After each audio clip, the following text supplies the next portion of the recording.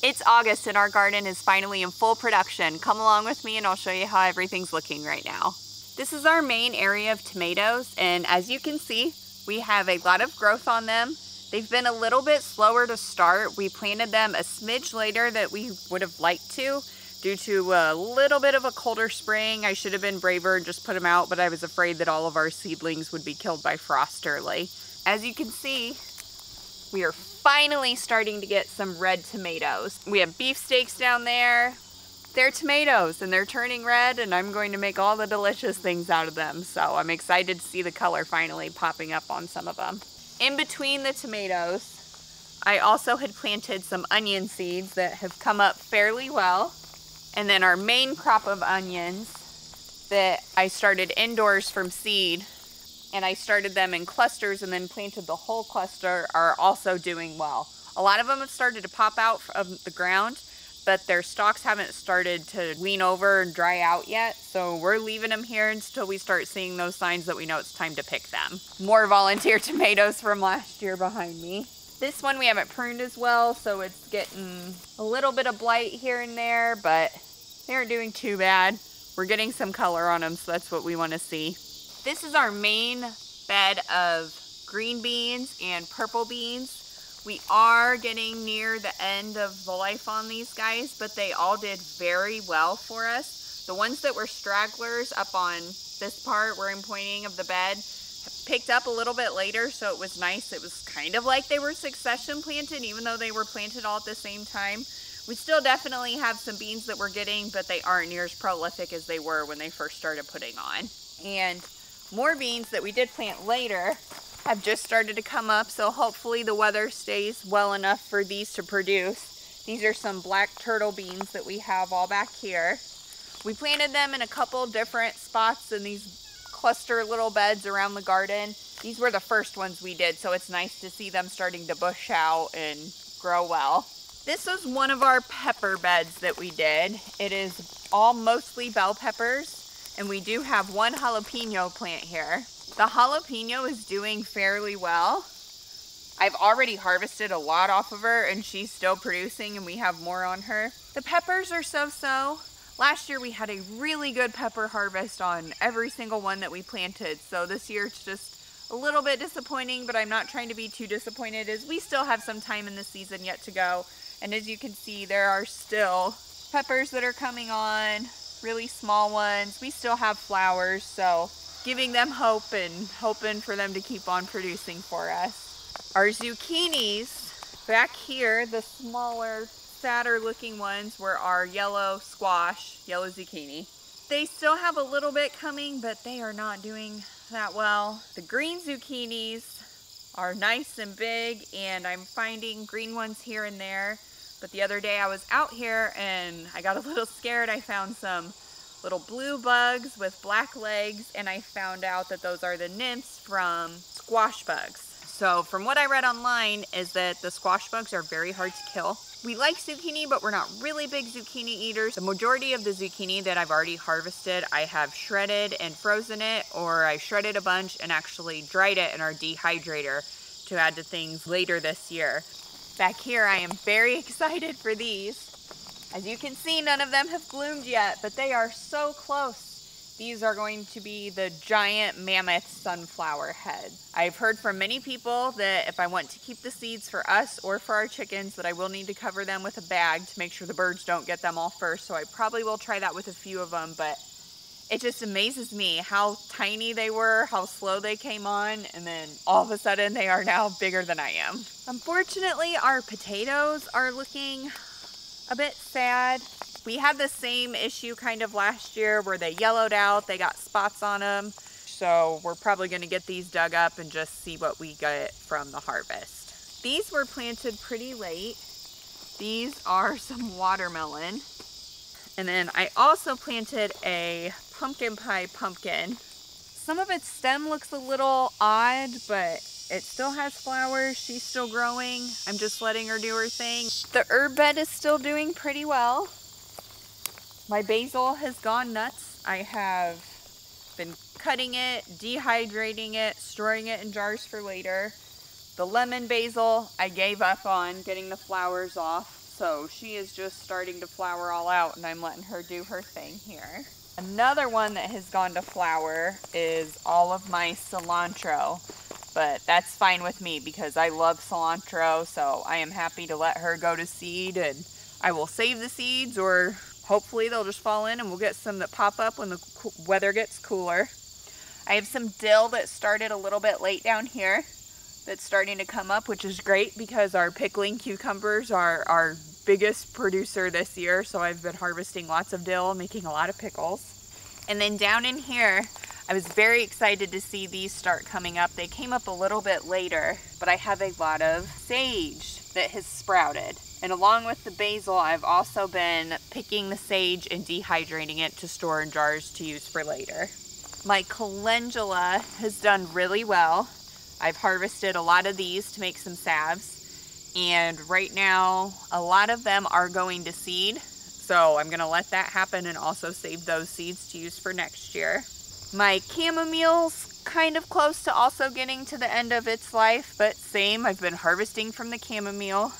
And then these are marshmallow plants. The second year that they're in production is when you went to harvest the roots. There's a throat coat tea that we like to drink that's made with marshmallow, so that's specifically why I'm growing these. And they have all kinds of flowers.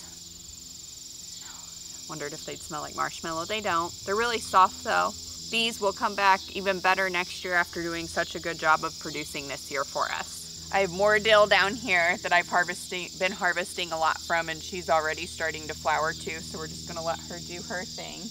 Two things that I am so excited about that were very hard to get going, and I did not think that I would be able to start. They are still very teeny tiny, but these are lavender. I believe it's Munstead lavender is the variety.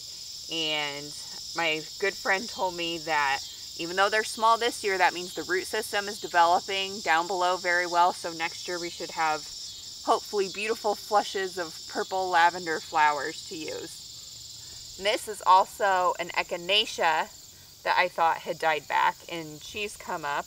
And then I believe this tiny little one here is rosemary. So even though very small this year, hopefully next year, this area of the garden bed will be filled with all the other herbs. And then outside where Ben had tilled, the spaghetti squash has decided to come through the fence on this side. And we have two little spaghetti squashes growing for us. One on the other side, and that's fine. They can use it and trellis up and grow as they need for us. Our carrot bed's looking pretty good. They're getting larger, and we have dug up a few of them, but they're still quite small, not too straight. We have really clay soil and trying to do the no dig method the best we can here. So the few that we've dug up, they just didn't seem ready yet, so we're gonna leave them in there a little bit longer, and hopefully I'll have enough time here to get another sowing of carrots in before the end of the season. The zinnias are doing wonderful for us. When I come out here in midday to pick or check on things or get stuff for lunch or supper, everything is just coated in bees, which I'm working on getting over my fear of the bees, but I know it's wonderful for the garden. So I love having all of our zinnias out here for the bees to come and enjoy. And then up here, I believe these are lemon queen sunflowers that are just awesome. They're coated in heads. These were the first ones of the sunflowers to start blooming. So as you can see, there are so many more ready to open. We cannot wait. The 2-year-old and I are out here almost every day, super excited to see all the sunflowers open up. One of the plants that I haven't kept up on as much and just kind of let go because they were really small, and we got plant starts from a nursery, is our okra. They have started somewhat taking off for us, and I am a bit behind on harvesting because I read that they're supposed to be about 2 inches long when you harvest. These are sort of an experiment for this year just to learn how they work. This is another patch of our black turtle beans that we planted late. Some up front are doing great, getting all bushy, starting to get their flowers and buds on them. Other ones in the back are a little off-colored, but that's how our green beans look too. Half the bed was good coloring and the other half was a lot lighter. And then the lighter ones caught up, so they either will or they won't. We'll see what happens. Since we had so many extra tomato starts, we just kind of filled in where we had space. So this is another cherry tomato that got planted here who's doing really well. We also have 3 Romas planted here in the cages, and then in front of them is some celery that I think I'm a little behind on getting to, so I need to come in and take care of that. The cucumbers have been doing great for us. I've been trying to get them lately when they're smaller, instead of letting them get so large with making pickles. And the past week we have had a bit of cooler weather too, so our peas are starting to produce again that had died back. We also have more tomatoes planted amongst the noodle beans. I forget the exact variety of these, but they're so cool. What a cool bean to grow. They taste pretty much just like regular green beans. I fry them up the same way with butter and salt. They've been very interesting to grow and to eat. So I also have some random nasturtiums scattered throughout and random calendulas that have finally started to take off for us. So that's nice to see those, and helps for the honeybees and pollination to have those coming. And then here I have more marshmallow and more calendula. These all bloomed and came up first for us, so the calendula is really close to the end. Calendula seeds are very interesting to me. The first time I opened a seed packet, I was like, what are these dried, dead-looking worms? But calendulas grow from them, so that's pretty amazing. Another new one for us this year that's amongst the tomatoes is this tomatillo plant. I love salsa verde, and found the tomatillo at one of the nurseries when we got some extra tomato start. It is doing very, very well. I've been picking it slowly and putting the tomatillos in the freezer, hopefully saving up enough to when they're all ripe to make some really good salsa verde. And I wasn't sure to tell how when they were ready, but when the paper slits, that's when you know the tomatillo is ready to harvest. So along with all those volunteer tomato plants that we had all over the place, Ben actually did pull some of them and we planted them along the outsides. Some are doing better than others. For a long time, they were really small and looked really weak. Some of them do have baby tomatoes, and then a lot of them have at least started to flower. So as long as the heat comes back and we can keep it long enough here in Indiana, we'll definitely get some more tomatoes off all these volunteers that Ben planted for us too. So we've had to do some work. Ben did some work. I didn't do any work. We have let the new garden outside the main garden go. The grass was this high. Ben just came out and weed whacked it all down for us. And we have a lot of beans, green beans, that are coated in beans. So I need to come out and get those harvested, especially since our others are dying back. And then back here, we have a lot of spaghetti squash and watermelons that are doing really, really well.